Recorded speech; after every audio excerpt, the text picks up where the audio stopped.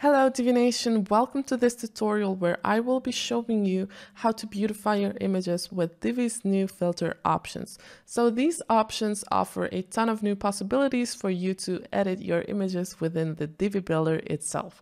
So without any further ado, let's get to it.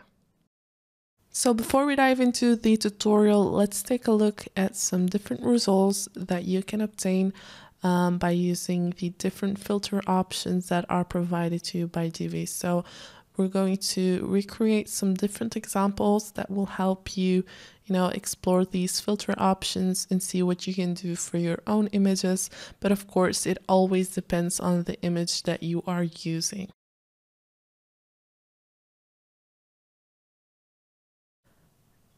Okay, let's get started. So we have this image as our first example, and we're going to show you how to create a black and white version that's pretty bright. So go to the design tab of your image module and start by putting the saturation to 0% and then change the brightness to 96% and add a little contrast of 124%. So this gives us the following result. And then we're going to show you how to make another black and white image, which is a little bit more subtle.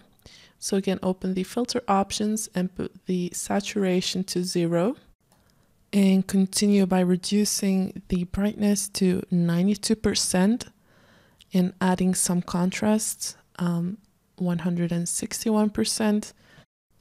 And last but not least, we're also going to add 18% to the invert option. All right, so let's scroll down, and this is the normal version of the second picture that we're using.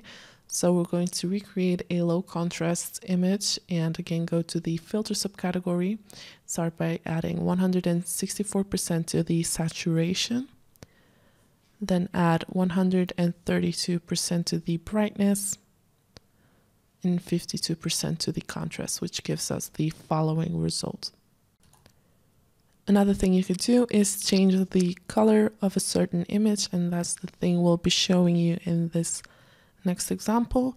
So we're going to the design tab right away, open the filter subcategory, and we're just going to play around with the hue option over here. So you can choose a color that matches the image that you're showcasing on your website, and for this example we're using 207 degrees, and we'll also add some saturation. We'll put that to 109% and we'll reduce the brightness to 88%, and we get the following result. So just a few changes and your image looks totally different. So let's move on to the next example, where we'll be showing you how to create an image that's slightly warmer than the original one. So again, we'll open the filter subcategory, and we're going to change the saturation into 190%. We're going to reduce the brightness to 86%. and add 12% to the invert option. And here we have our result, and we're going to do the same thing, but instead of making it warmer, we're going to make this image darker.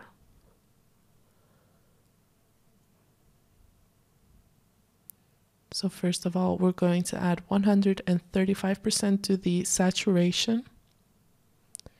And then we're going to reduce the brightness to 71%. Change the contrast to 170%, add 16% to the invert option, and last but not least, add some sepia as well, 23% in this example. Let's move on to the next example. So we have the normal version over there, and we're going to make this image slightly sepia by going to the filter subcategory again and changing the saturation to 61%. Then we'll also reduce the brightness to 84%, add some contrast of 144%, and some invert of 12% as well. And last but not least, we'll add 19% to the sepia option. There we have our result. So the next image we're creating has some additional gray tones in it. And we're going to start by reducing the saturation to 48%. And then reduce the brightness to 72%. Add some contrast, 116%, which will make our image look a little bit more gray.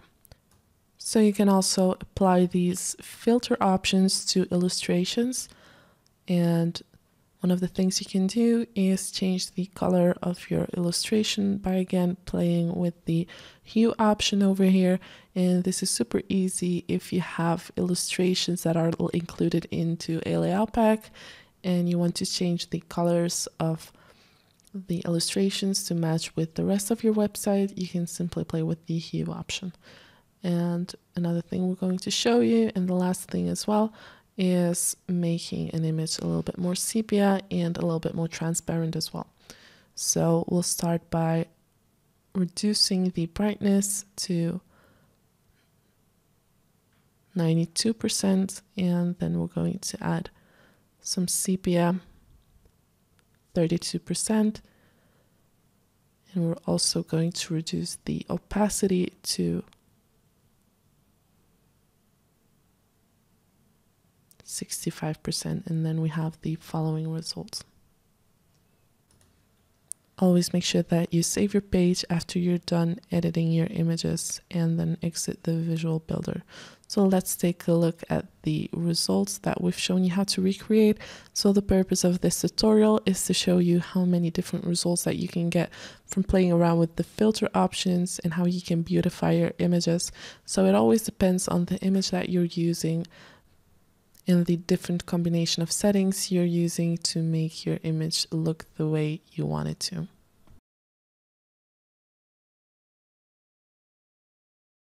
Well, that was all for this video. Thanks for tuning in. If you liked it, please give it a thumbs up and make sure that you subscribe to our social media channel so you'll get a notification every time we have something new for you. Thanks again for watching, and we look forward to seeing you in our next video.